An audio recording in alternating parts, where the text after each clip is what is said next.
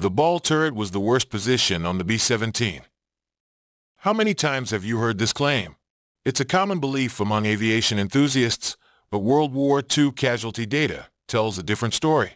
In this video, we'll challenge this long-held myth and reveal the true deadliest positions on the Flying Fortress.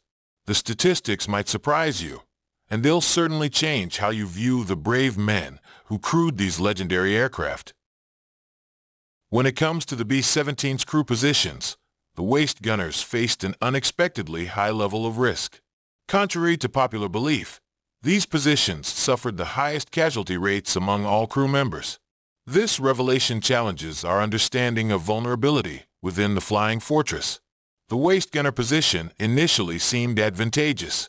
Located on either side of the aircraft's fuselage, these gunners had a wide field of view and the ability to engage enemy fighters approaching from multiple angles. The open space around them appeared to offer greater maneuverability compared to the confined spaces of other positions like the ball turret or tail gun. However, this perceived safety was far from reality. The waist gunners were exposed to a range of dangers that made their position particularly hazardous. One significant factor was the lack of armor protection. While other crew positions had some form of armor plating, waist gunners relied primarily on the aircraft's thin aluminum skin for protection against enemy fire. The positioning of waist gunners also made them vulnerable to flak. Anti-aircraft fire exploding near the B-17 would send shrapnel tearing through the fuselage, posing a severe threat to these exposed crew members. Additionally, the open window position subjected waist gunners to extreme cold at high altitudes, risking frostbite and reducing their effectiveness in combat. Military historians have shed light on enemy tactics that specifically targeted waist gunners.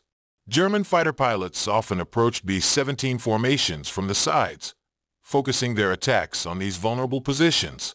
This strategy aimed to disable the bomber's defensive capabilities and create weak points in the formation's protective screen. The full scope of crew risks becomes even more apparent when we consider the psychological toll on waist gunners.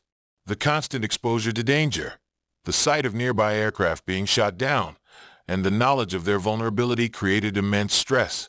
This mental strain could affect performance and decision-making during critical moments of combat. As we delve deeper into the statistics, the true extent of the waist gunner's peril becomes clear. These brave airmen faced a staggering casualty rate of 19% killed, with 21.1% wounded, the highest among all B-17 crew positions. This figure encompasses both fatalities and injuries, highlighting the extreme danger these men faced on every mission.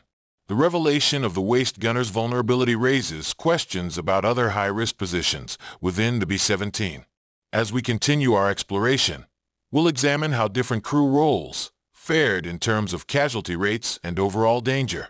The next position we'll analyze might surprise you, as it challenges another common misconception about the most perilous role in the Flying Fortress.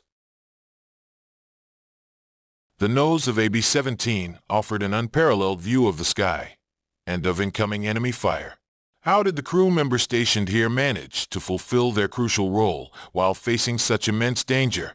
The answer lies in a delicate balance of skill, courage, and sheer determination.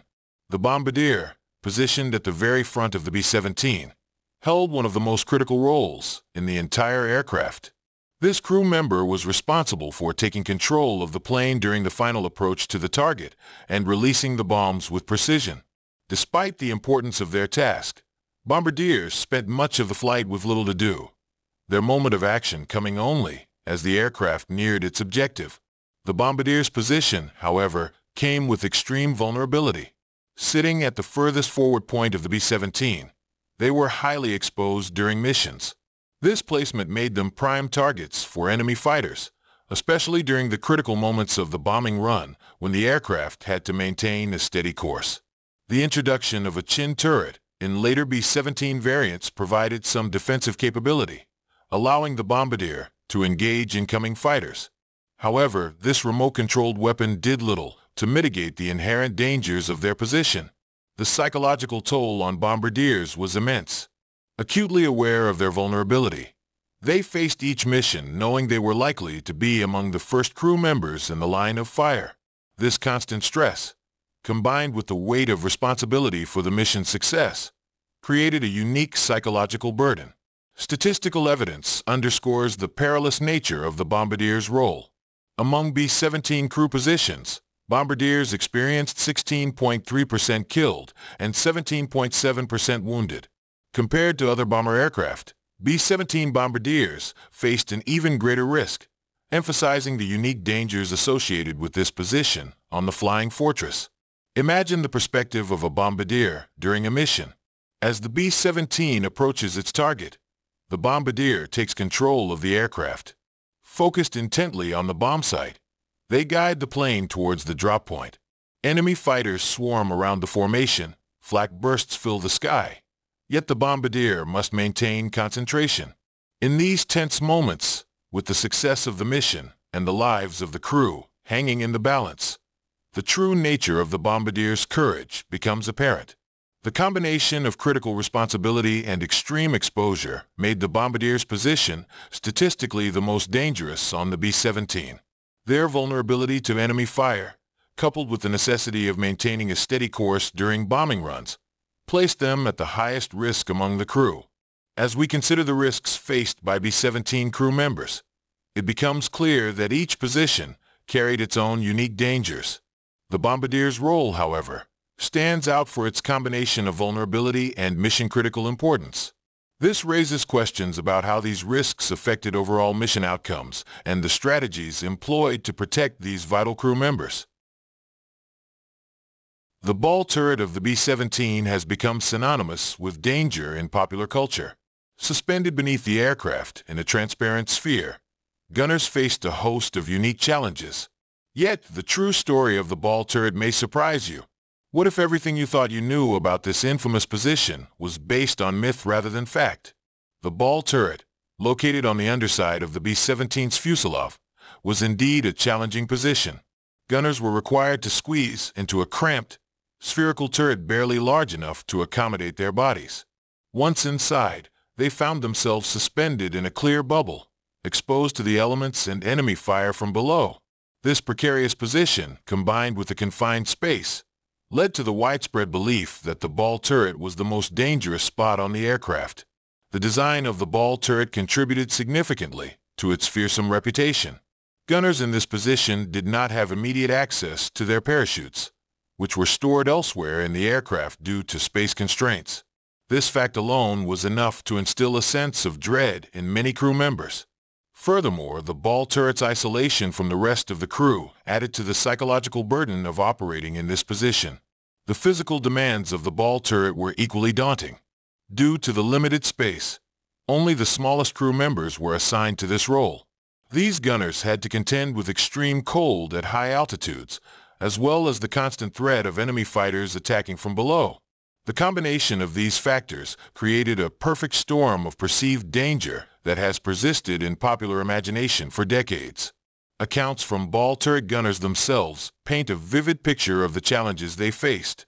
Many described intense feelings of claustrophobia and vulnerability while operating in the turret. The knowledge that they were suspended beneath the aircraft, seemingly at the mercy of both gravity and enemy fire, created a unique psychological strain that few other crew positions experienced. However, when we examine the actual casualty statistics for B-17 crew positions, a surprising truth emerges.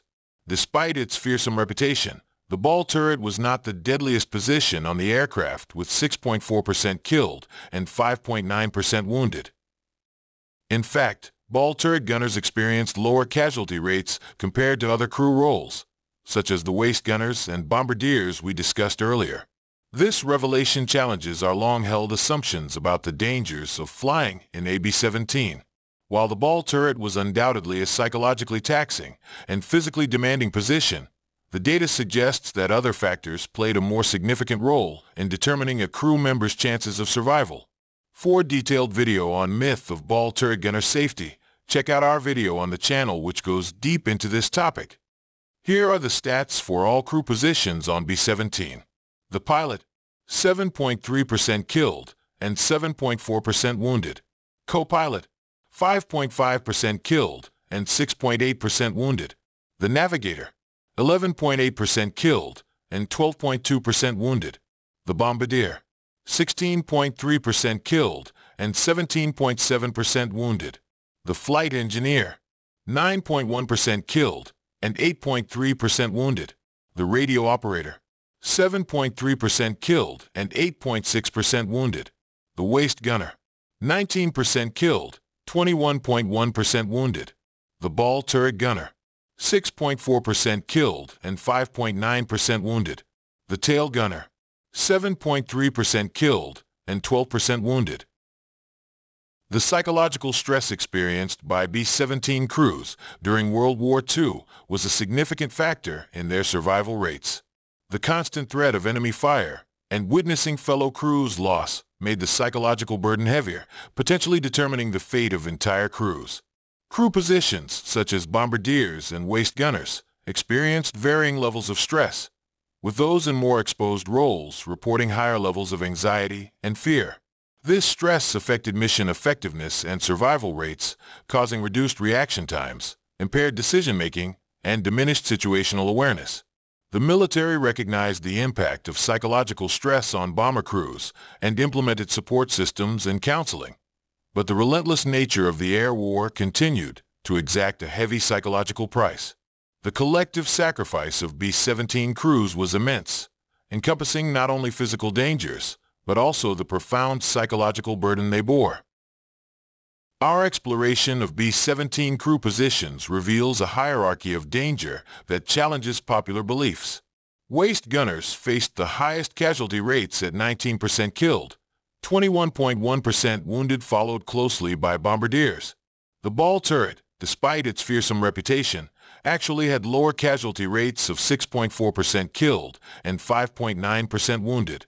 These statistics underscore the importance of accurate historical analysis in understanding the true risks faced by B-17 crews. All crew members, regardless of position, displayed remarkable courage in the face of extreme danger.